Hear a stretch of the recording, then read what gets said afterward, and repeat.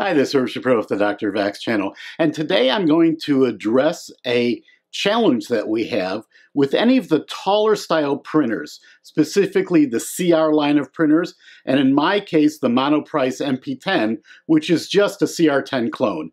And that is because it has this single gantry on most of these printers. You get a bit of wobble, you get a bit of vibration in your prints that leads to something called ghosting, where when you see a vertical line next to it, you may see some light images like it on your prints. I've attempted to solve that problem in a very simple way. I took and I bought a bunch of these anti-vibration pads that they make for washers and dryers. I put it under the printer, didn't make a difference. So I'm going to do something a little bit more radical, and that is Creality makes a CR10 kit that adds reinforcing beams between this corner and this corner to the printer. I'm going to assemble those onto this printer, and then we'll do some more test prints, and we'll see if that a bit additional rigidity stabilizes the printer so that I can print at 60 millimeters per second. At 40, I don't get ghosting. At 60, I do. Please stay tuned and let's learn something together.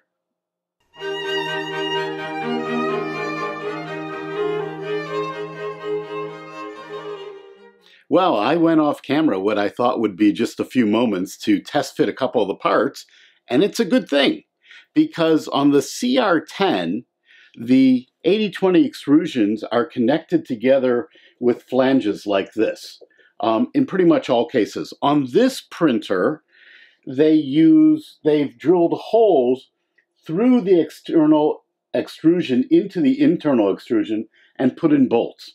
What that means is that the attachment mechanism for these braces for the bottom location will not work on the Monoprice MP10. And the reason is that the standard instructions are to tap this hole on the end of the extrusion and put a screw into it. But there are screws that go into the front that would block that screw. So I realized that as I began to test fit this, and I came up with a solution. Fortunately, I have 3D printers. So you can 3D print parts. This particular part is the second version. The first version was a little bit longer and configured slightly differently. And this version has been reinforced with a chamfer or a triangle in the middle there to make it stronger. And basically, I'm going to attach both the top using the mechanism that they provide, the bracket they provide, and the bottom using a similar bracket. Both of these are attached to the extrusion using special nuts that go, slot nuts that go into the slots and then rotate and hold the piece in place. However, I didn't have slot nuts for the bottom attachment, so I went to Thingiverse and I printed plastic slot nuts. All of the printed parts that I'm using here are PETG, so they're a little bit stronger. And when you print these slot nuts, you do need to drop a regular nut inside. And I put just a small, tiny drop of super glue in there, of CA glue, and glue that in place because it makes it easier to work with these slot nuts. Okay, this side is fully assembled now. Let me assemble the other side because it's the same, and you'll be able to see what the assembly process looks like. These threaded rods have a rounded end and a square end. You put the two-sided bolt into the square end. You screw it in about halfway. You then take the other one and you screw it together. These rods, by the way, feel great. They must be a relatively heavy aluminum. They're absolutely solid. Then you screw into each end of the rods a screw eye here. It's pretty easy to do. And the top one, I know from experience, is going to have to be screwed all the way in for our configuration. So we'll get that screwed all the way in. And the bottom one will be in the middle of its range, but we'll adjust that when we get the brackets in place. Okay, after that's assembled, We'll put that aside for a moment. We'll attach the top bracket. It comes with 2 T-nuts. Move it over so it aligns with the edge here. Tighten it up. Need the right size screwdriver, right size Allen. They do provide you an Allen wrench. I prefer these. They're a little easier to use. A set of 4 of these, I think, was $12 on Amazon. So that's now in place there. Now I'm going to put in place the bottom ones. Now we will take our homemade bracket. These are M3 screws that I'm using for these. I'm using M3 because that's what I had, and because that's the T-nut size that was available. On many of the other components that came from Creality, they're using M5s. I think the M3s will be just fine. There's really very little stress on this mechanism. It's moving back and forth, but there's not a lot of weight on it. So I think that'll be just fine. I'm going to screw these into the plastic here to get them started. These are 12 millimeter long screws. Probably 10s would have been perfect. I don't have 10s, so I put a couple washers on them. So 12 is a standard size. M3 12s are a standard size. With a couple washers, that works fine. You potentially could remodel this part and make it a little bit thicker on the bottom, and that would also work. Since these T-nuts are made of plastic, you don't want to over-tighten. Now we're going to take an M5 and an M5 nut and use that to attach on the bottom. So I'm going to put the M5 in place here.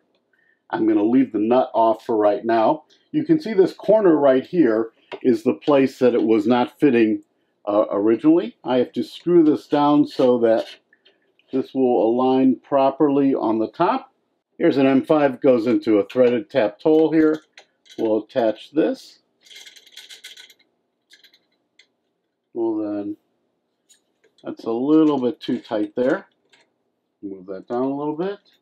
Move this up a little bit so that it aligns perfectly. There we go. Put the nut on the back, and I'm going to come around to the side here so I can get the nut on properly. And now by unscrewing this or screwing this tighter, we can adjust this angle a little bit. We want to make sure this is square. Actually, that looks perfectly square there, which is interesting because this one is also square, but this is spaced out a little bit. I must have the nuts on the bottom in a slightly different position. So that looks good and square. That looks good and square. Make sure everything is tight, and we are ready to go do a test print. This is rock solid now. It's not moving in this direction at all. It could move a little bit laterally, right to left, but we'll take a look when we do the print. Okay, it's been a very interesting 2 days. Let me recap for you what I've learned. Number one, ghosting is a difficult problem to correct. I see it on all my printers. I saw it more on the MP10. I believe it's because of the large print bed, which caused more vibration as it went back and forth. But it is difficult to resolve. Putting just vibration dampers under the MP10 did not solve the problem. Adding the rods, it was very interesting. It got slightly better, but really not dramatically better. I was surprised. However, the printer just feels really solid. It's an upgrade I would do. It's very easy to do. It's relatively inexpensive. On the MP10, I did have to print some brackets. I'll put those on Thingiverse. Other printers may be able to use those brackets also. But that felt good, but didn't have as much of an impact as I wanted.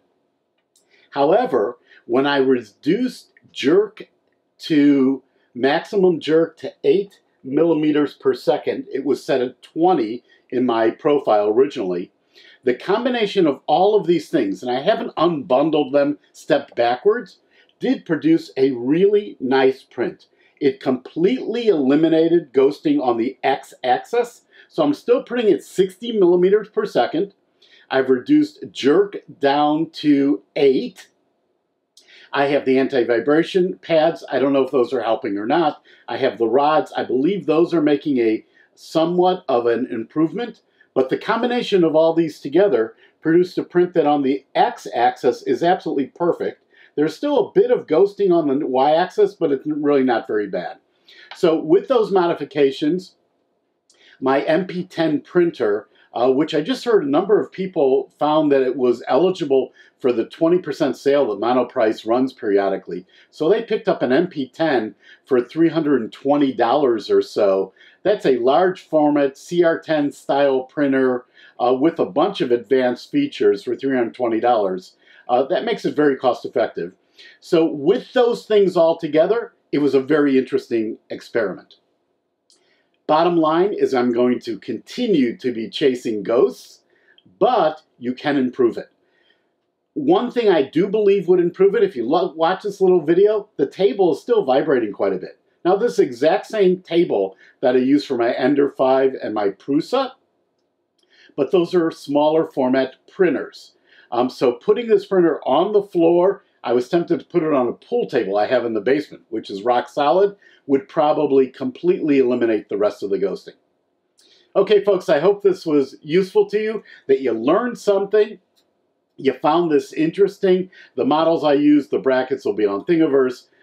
Please subscribe to the channel if you're interested in getting notifications as I produce new videos. Give me a like. More importantly, comment.